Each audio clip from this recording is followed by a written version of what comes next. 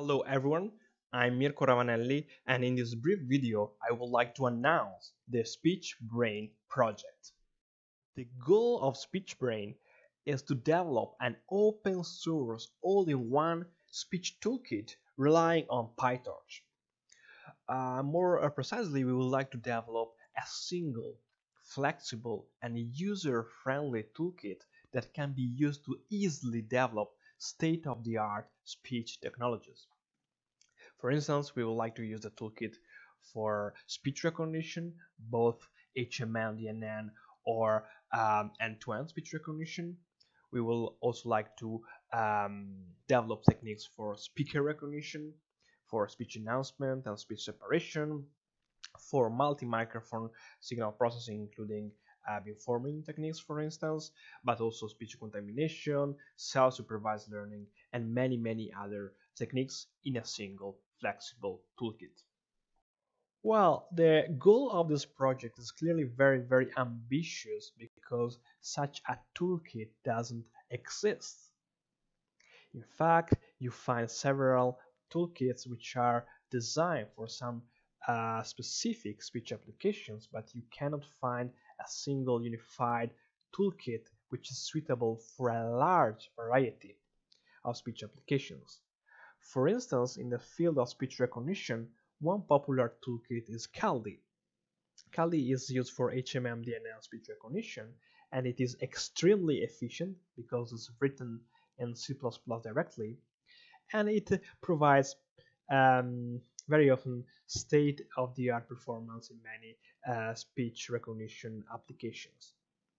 The issues with Caldi is that there is a lack of flexibility with it. For instance, if you would like to implement your own acoustic model, your own neural network, you have to directly change the C++ code, and this clearly is not that flexible. To improve this issue, there are some projects based on Python. One is PyCaldi, which is a wrapper of Caldi, and one other is our PyTorch Caldi toolkit, where we give users the flexibility to implement their acoustic models using PyTorch.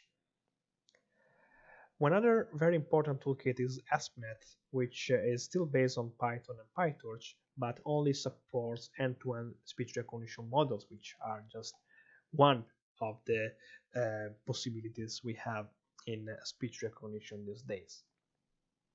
Together with these toolkits, we have many other codes that have been developed for different tasks such as speech separation, speech announcement, speech recognition, and many others. So yes, a lot of toolkits. But what about having a single tool for many speech tasks? What are the advantages or the potential advantages of that?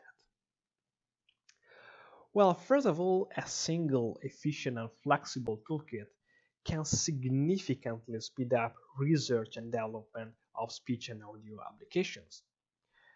For instance, it's easier to familiarize with a single toolkit rather than learning many different ones like the toolkits that we have mentioned in the previous slide. Moreover, if we share a single platform, it is easier to build a strong and fruitful community because we can share models, we can share issues, we can share experience, etc. And more technically, if we have a single toolkit, we may have end-to-end differentiability. We may have potentially a machine which is differentiable from the very first input samples to the very last part of the architecture. Moreover, it is with a single platform, it is much more natural to develop multitask systems. For instance, we may have a system that jointly solves speech recognition and speaker recognition, or we may have a joint training pipeline where we jointly train a speech announcement and a speech recognition system for improving the robustness of the system.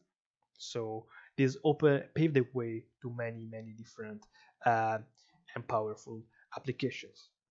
Fortunately, with current deep learning frameworks, we believe that this is possible, and we we think that PyTorch is a very good framework for achieving our goals. Why PyTorch? Well, PyTorch is well designed, is flexible, is popular, and well documented. It has also a large community that has adopted it and is very suitable for basically any deep learning application, and including speech application that mainly rely on deep learning and signal processing that can be, of course, naturally implemented in PyTorch. The advantage of PyTorch is that we can easily perform the processing either on GPU or CPU. We just need to change a flag, so it's very transparent for the users to switch from CPU to the GPU and vice versa. Another good reason is that the Torch Audio toolkit is under development, and we have the opportunity to have a close cooperation between the SpeechBrain team and the Torch Audio team. But to reach this ambitious goal, we need a large community working on this project.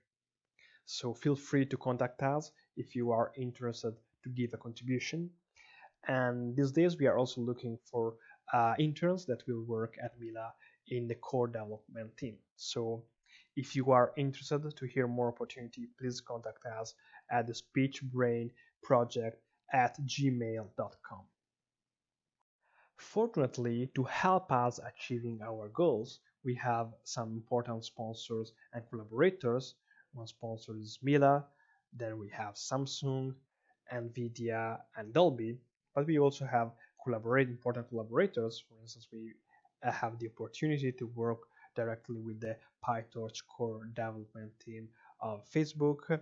We will work also with the IBM speech team and also with Fluent AI. That's all for now. Thank you very much for your attention and stay tuned.